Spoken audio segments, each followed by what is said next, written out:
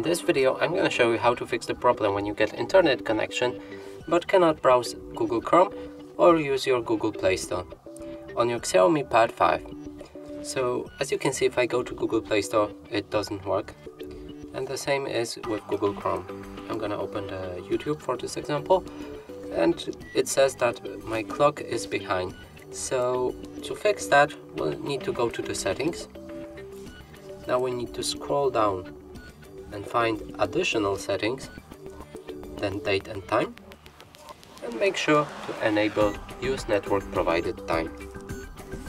And now we can go back to Google Chrome, reload the page, and it loads normally. And the same is with Google Play Store. I can access any app or anything in the Google Play Store. And that's it for this video. Hope you like it. Please consider subscribing to our channel, leave a like and a comment below.